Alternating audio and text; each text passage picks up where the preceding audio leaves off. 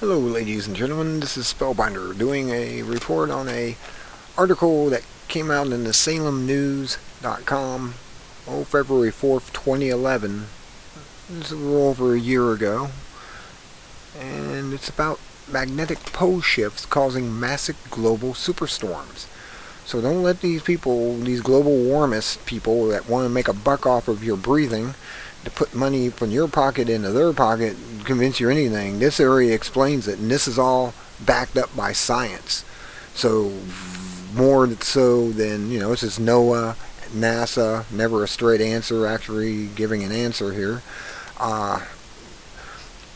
by Terrence Aym of Salem News. It says superstorms can also cause certain societies, cultures, or whole countries to collapse. Others may go to war with each other. Chicago. NASA has been warning about it. Scientific papers have been written about it. Geologists have been seen its traces in rock strata and ice core samples. Now it is here, an unstoppable magnetic pole shift that has sped up and is causing life-threatening havoc with the world's weather. Forget about global warming, man-made or natural. What drives planetary weather patterns is the climate. And what drives the climate is the sun's magnetosphere and its electromagnetic interaction with a planet's own magnetic field. When the field shifts, when it fluctuates, when it goes into flux and begins to become unstable, anything can happen.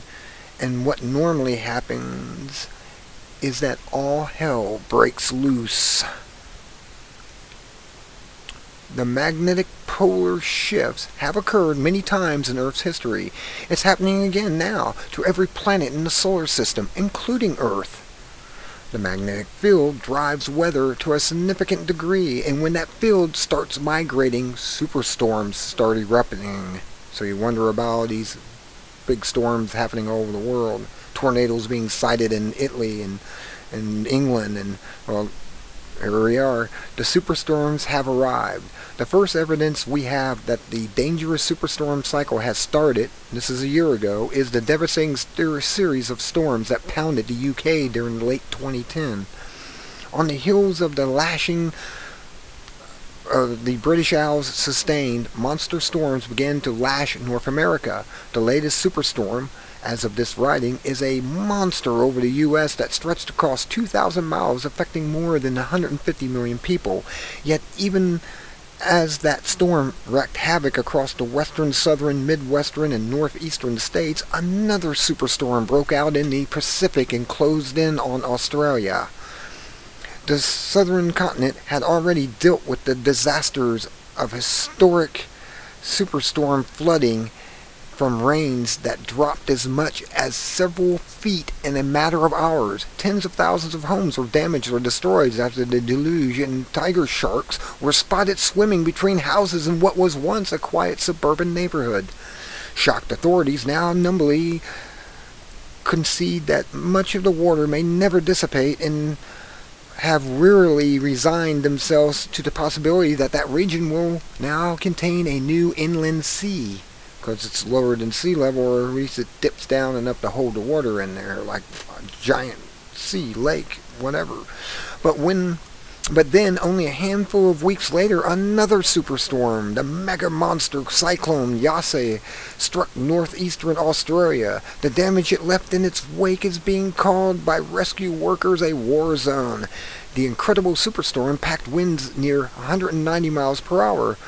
Although labeled as a Category 5 cyclone, it was theoretically a Category 6. The reason for that is storms with winds of 155 miles an hour are considered Category 5, yet Yasi was almost 22% stronger than that.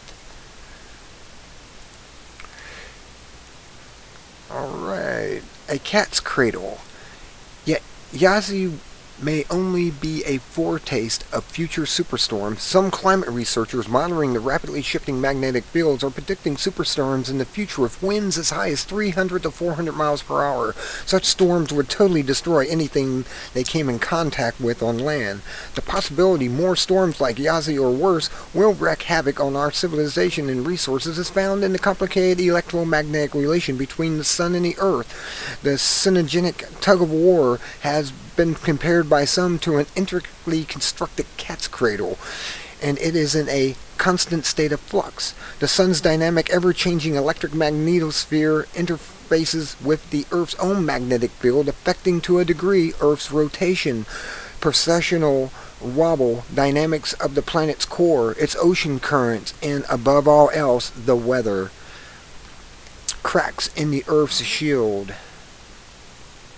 The Earth's northern magnetic pole was moving towards Russia at a rate of about 5 miles annually. That progression to the east had been happening for decades. Suddenly, in the past decade, the rate sped up.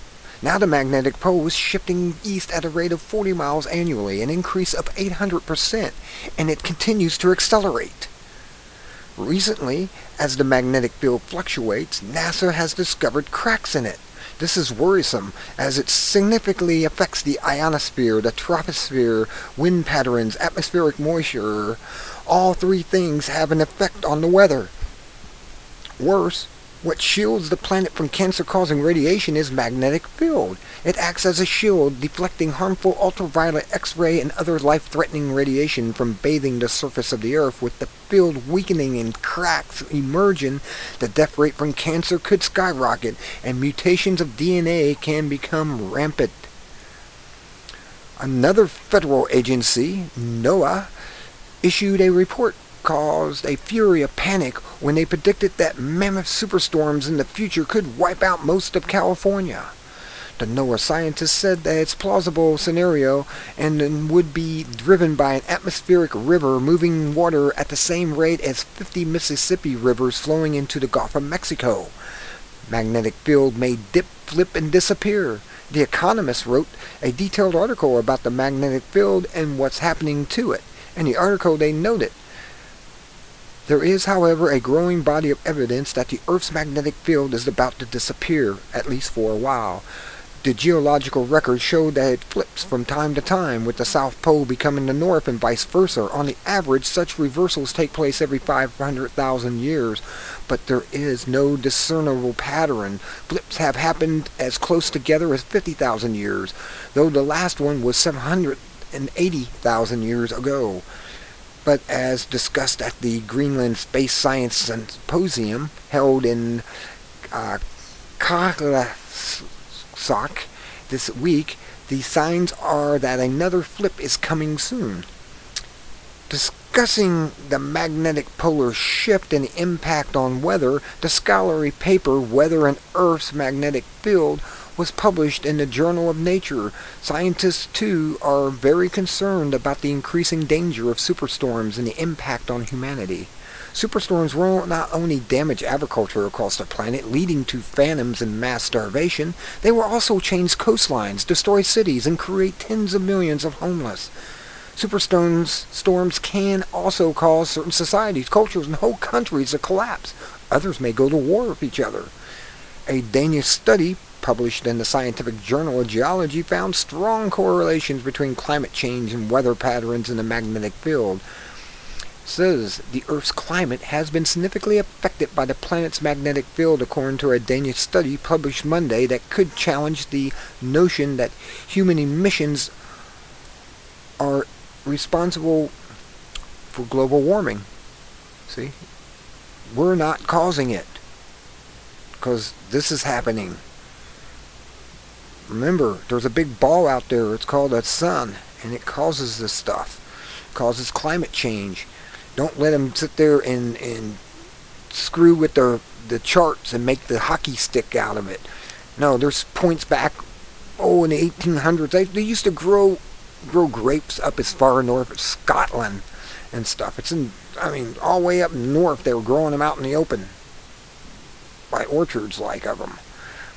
Our research shows a strong correlation between the strength of the Earth's magnetic field and the amount of precipitation in the tropics. One of the two Danish geophysicists behind the study, Mads Frusko Knudsen, I can't pronounce his middle name, but I know his last name, of the geology department at Aarhus University in Western Denmark, told the Videnskab journal. He and his colleague, Peter Rasager, of the Geological Survey of Denmark and Greenland's GEUS, compared the reconstruction of the prehistoric magnetic field 5,000 years ago based on data from the stalagmites and stalactites found in China and Oman. In the scientific paper Monday, magnetopause shifts Earth's of geosynchronous orbit during geomagnetic superstorms with the distance equal to negative 300 NT. The magnetic intensity of solar storms impacting Earth can intensify the effects of the polar shift and also speed up the frequency of emerging superstorms. Pole reversals may be initiating a new ice age. Remember, I've said that we're going to go into ice age after this solar cycle. According to some geologists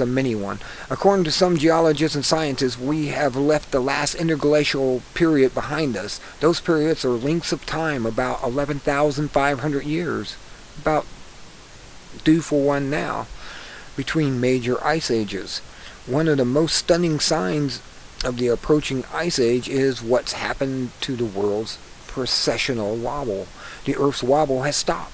As explained in the Geology and Space Science website, earthchangemedia.com, the Chandler wobble was first discovered back in 1891 by Seth Carlo Chandler, an American astronomer.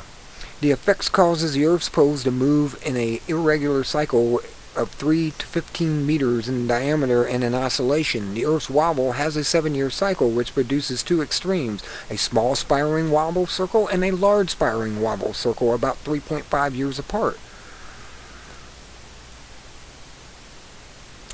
For conclusion of this article, visit Helium. And here are all the links for this article right here. And I'll have these at the bottom of the video in the show more. And you'll be able to go to these links and be able to check it out for yourself. Related articles, let me get down here, related articles added February 08, 2011, Yellowstone Supervolcano, New Ice Age, could topple U.S. government, Terrence Aym, SalemNews.com. Find this interesting? Here is the link to Terrence Aym's brand new article, published February 4th. 2011, Egypt 2011, preview of American in 2015, Terrence Aym, SalemNews.com. This tells you all about him and his work. I'll have that on in the show more underneath the video too. Until next time, this is Spellbinder saying, hey, we're in cycle 24, and it seems to be a major cycle. They're already saying not if, but when we'll be hit by a mega flare. This is not good to hear scientists coming out and saying not if, but when. So until next time, this is Spellbinder saying, be good at it, and get prepared. Be prepared. Get your food, get your grab bag, get whatever you saw on TV when they're showing people floating up in the air and tossing around, because they're trying to warn you in a subtle way. Where you think they've been building the domes everywhere, deep underground military bases or underground cities for their elitist friends.